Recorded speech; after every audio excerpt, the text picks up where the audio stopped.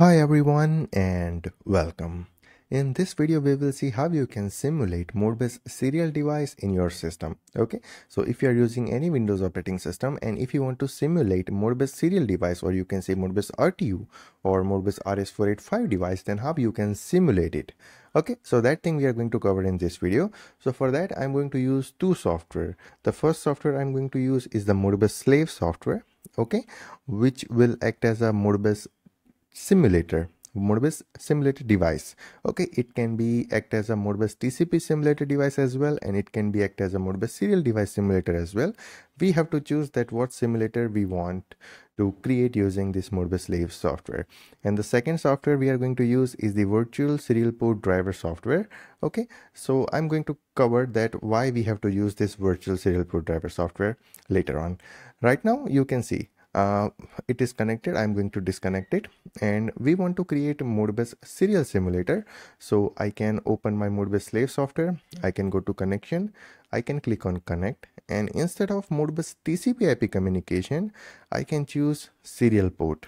Okay, and here I can choose COM1, and here is the another parameter of serial communication like baud rate, data bit, parity, and the stop bit. If I start my device, okay, simulator device, then you can see port 1 is not available. So if you are using Modbus slave directly to create your Modbus serial simulator device, then it won't work. You have to use this virtual serial port driver software. So this software will activate the COM ports in your system. So you can see first port COM1 and the second port COM2. I'm going to add this pair into my system. You can see COM1 is connected to COM2 internally using the software. Okay, now I can go to connection here. I can click on connect, and I can start my Modbus serial device on COM1, and COM1 is connected to COM2 internally, so I don't have to worry about it. I can use COM1 for connection, and I can press OK. You can see it started, and here also you can see the baud rate is 9600, data bits 8, parity none, and the stop bit 1. So if I disconnect here, okay, then you can see there is no data available.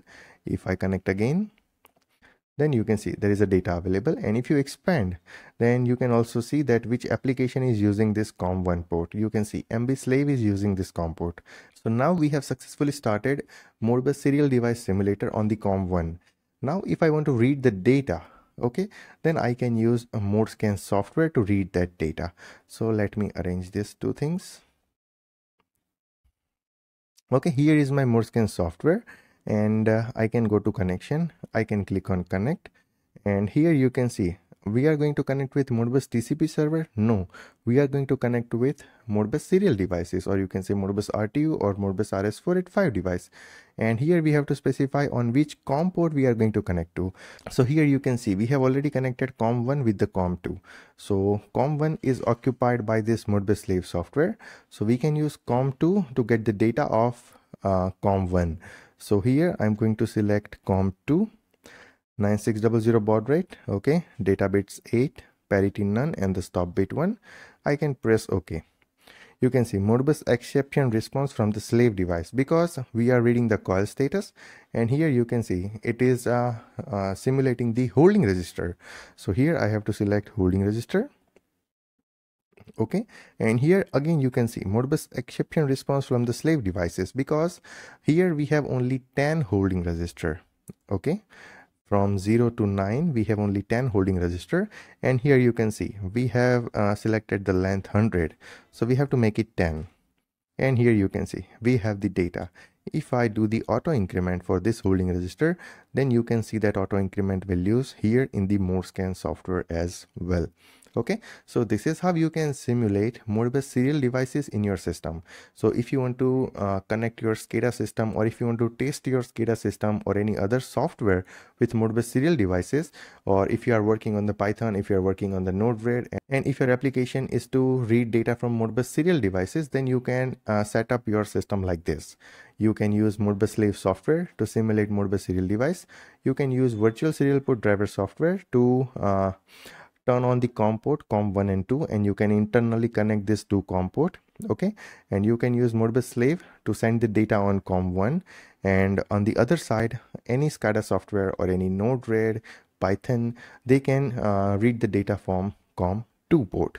Okay, so this is how you can set up your Modbus serial, or you can say Modbus RTU or Modbus RS485 device in your own Windows operating system. So I hope this thing is clear, and if you still have any question or any doubt, then you can always ping me on Telegram, Instagram, WhatsApp.